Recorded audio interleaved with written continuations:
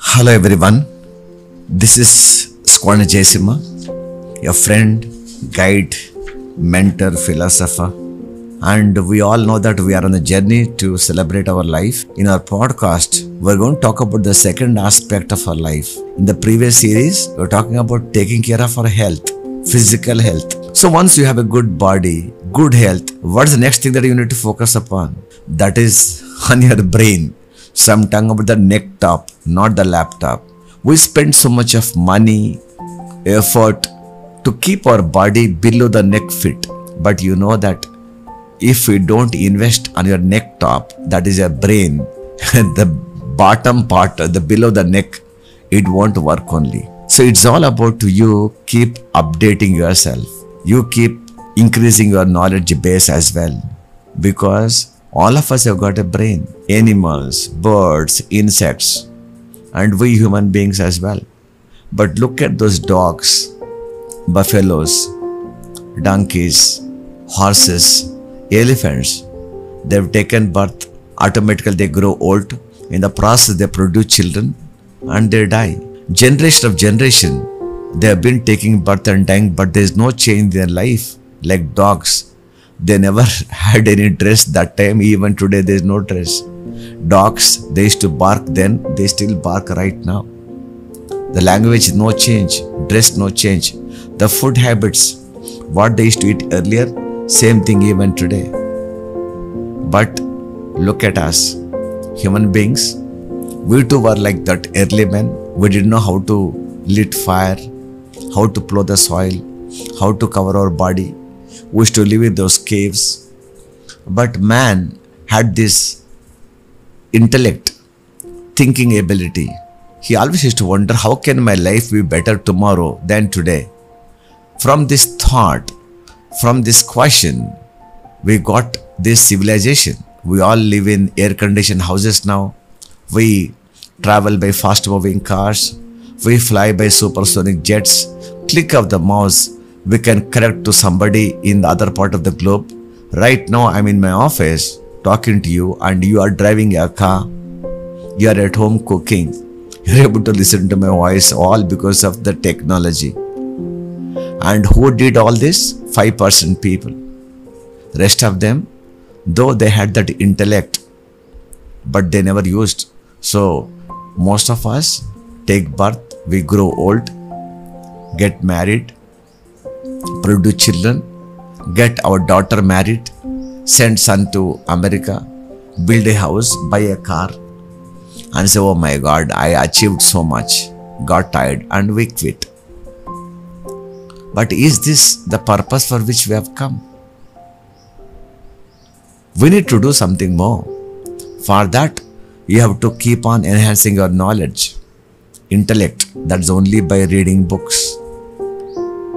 I still remember when I was in the school, I come from a small little village in the state of Telangana. It's around 100 kilometers away from Hyderabad. I didn't go to school till I was 12 years. Such a poor family. Couldn't speak English, couldn't speak Hindi. But my teacher used to always tell me, "Beta, you want to become something in life. You may wear a torn shirt, but you must read a book." That stayed in my mind. At the age of 16 and a half, when I joined in the Air Force, the Air Force language used to be English. When they should tell me to come in, I used to have a wonder, should I go inside, should I come outside? But my teacher, what he told me when I was a kid, I remembered. My salary at that time was 390 rupees per month. Yeah, 390. That's all my salary was. And I didn't even have a beard. So I used to buy a toothbrush and toothpaste, a tongue cleaner, one soap. That would last. Rest everything, food was being given by the Air Force. I used to buy one newspaper, Hindu, one competition success review, Wisdom magazine. I used to go to library and borrow a book and I used to sit and read. My friend used to make fun of me. 6 months later, in a debate competition, okay, and I used to top. Ever since I have not stopped learning, I have not stopped reading. Today, I go to many countries, I speak to many people, all because of what? because you keep reading. So, a person who can read but doesn't read is equal to a person who cannot read. So, you are an educated illiterate. Why? You can read but you don't want to read. And when I had gone to different countries, I've seen one thing in common in their houses. All great people who made money, who achieved success, who made a mark for themselves in their profession, personal lives. You know what? They all had one personal library in the house. So I used to ask them, why library? They would say, what we know and what we need to know, everything is in the book. The way we don't go to sleep unless we have food every day, like that, it has become part of our life that every day we should read few pages before we go to bed. That's why those countries, very small in size, few people, they're not as intelligent as we are, but they're superpowers, rich countries, because they end up reading lot of books. Barack Obama, in one of his books, was mentioning about a ritual that their family follow. The former US President, Obama. So Obama and Michelle Obama and both his daughters, they read one book a month, each one of them. Sunday morning, after having breakfast, one of them, the younger one, will share about the book that she read. Book review. Which book? Author. What it is all about. What she learned. What she liked. What she didn't like it. The learnings. Others three will listen. They ask questions. Second week, the elder daughter. Third week, Michelle Obama. And fourth week, Obama. So Obama says that every week we keep learning something new, something new. We keep reading. Every week, like though they read one book per month, each one of them, it is like reading 4 books a month. Bill Gates, Microsoft founder, he says he would read around 52 books in a year. Warren Buffett, the rich man, spends 5 to 6 hours every day in his office reading newspapers, magazines, journals. And Mark Zuckerberg, he reads 1 book a week. Elon Musk, the richest man, he had read Britannia Encyclopedia by the age of 9. So one thing be assured, that you want to be like them, you want to be better than them, then you can't escape but to read. Because what you know is what you know. What you don't know is in the book. A book to be written, an author spends 4 to 5 years on average. His life experiences, his insights, his wisdom, and what all books that he read, he is going to put everything in a nutshell. So when you read a book, you are going to get 4 years life of that author. That much wisdom is going to be there with you. So I don't know what you do, but you need to spend time on reading.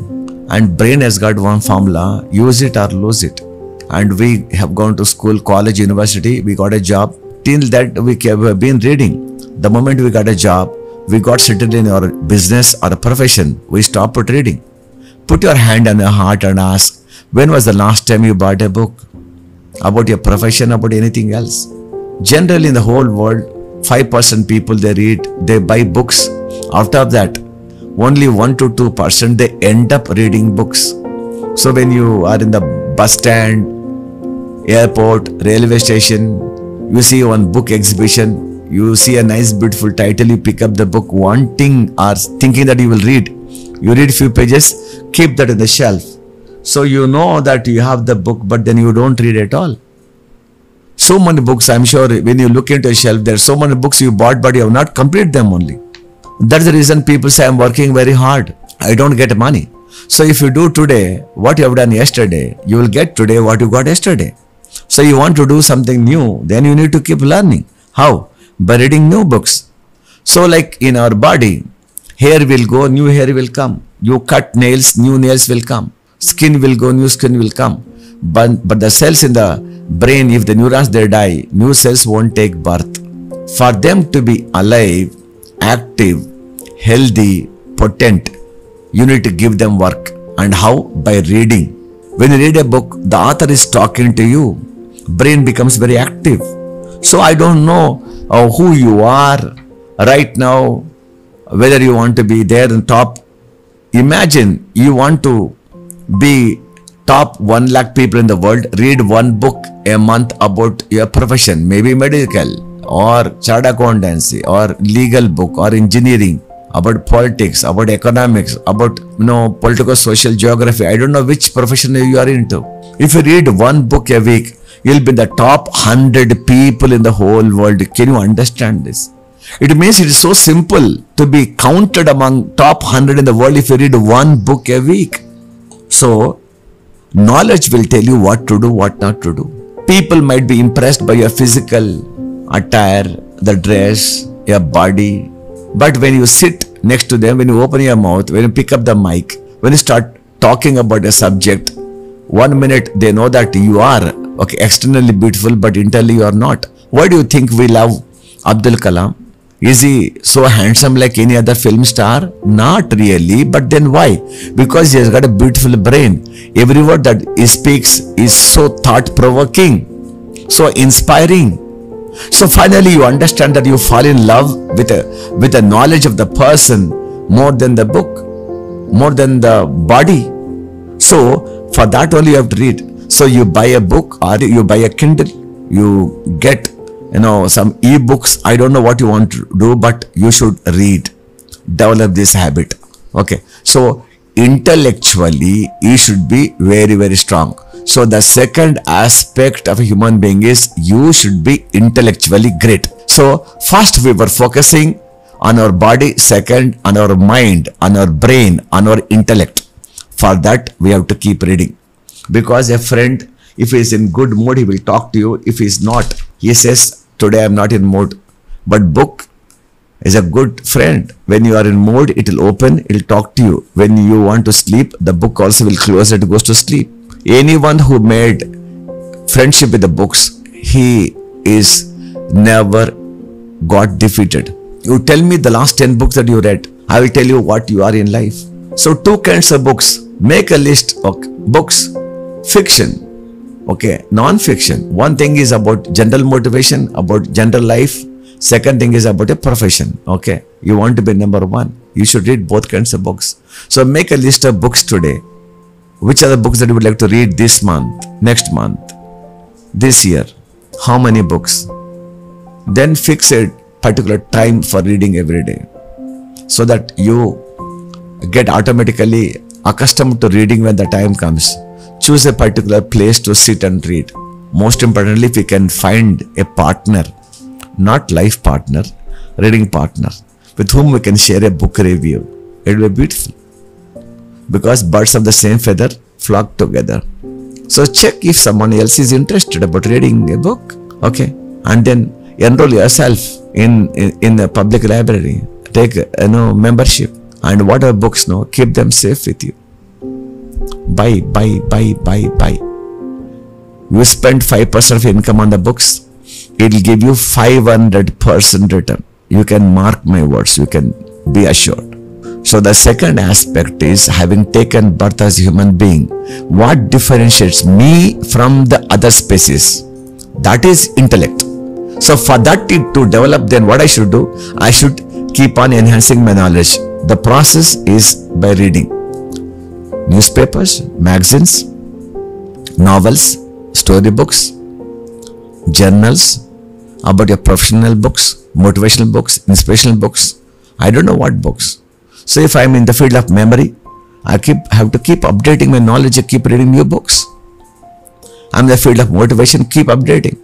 Few days back I had to do one sales seminar. Long time I have not done a sales seminar for real estate company, topmost company in Hyderabad. It took me 3 days, and I read 5 books and made some notes and went on the stage and delivered. It gave me immense satisfaction. That's the reason why I have my own Kindle. I'm in the airport. I'm in the railway station. Instead of simply waiting 1 hour to get into the gate, boarding gate, you have a Kindle. You are in your own world. 2 hours from Hyderabad to Bangalore, you are flying, or you are flying to Delhi, 2.5, 3 hours. You can spend time in reading. You are waiting for someone in the cafeteria, restaurant, hotel. You are free in a room, then the book will open and you can talk. So wherever you go, carry a book with you and make sure that you fall in love with books. Okay, and I'm sure this reading will help you. And those of you say, Jayasimha sir, where is the time for me to read? I am so busy person. If that's the case, I can't give you time. I am not God. Even God cannot give you extra time, right? 24 hours a day. But I can help you to learn speed reading techniques where you can double your reading speed as well. There are some methods. So call me back, be in touch with me. I'll teach you how you can read maximum books, whether it's Vedas, Upanishad, Bhagavad Gita, or you want to read Bible, Quran, or any book that you like to read. How we can enhance your reading speed, I will tell you. So I don't know who you are. I don't know how old you are. I don't know which profession you are into. Are you a school going child, college going teenager, or you are in the 25, 30s, or you are a professional, going on to become a manager or CEO of a company, a retired person, homemaker. I don't know who you are, but develop this one beautiful habit of reading, and that will enhance intellect. So the second aspect of celebrating life is to enhancing knowledge, that is to read books. So keep on reading, okay, and that's one of the most beautiful things. Why? Reading is to the mind what exercise is for the body. That's my quotation. Reading is to the mind what exercise is for my body. So I spend 2 hours in the gym to keep my body fit every day. Exactly the same 2 hours I spend in reading. So 2 plus 4 hours. Unbeatable, lethal combination. Deadly. Okay. Wherever you go, first physical appearance, you knock them down, and the moment you open your mouth and you talk sense, people fall flat for you. What do you say? So this is your friend Jayasimha signing off for now, and we shall meet up in the next episode. Until then, keep celebrating life, keep smiling. Okay, ek hi zindagi, bas enjoy yourself. Thank you so much. Love you all. Have a wonderful day. Bye bye.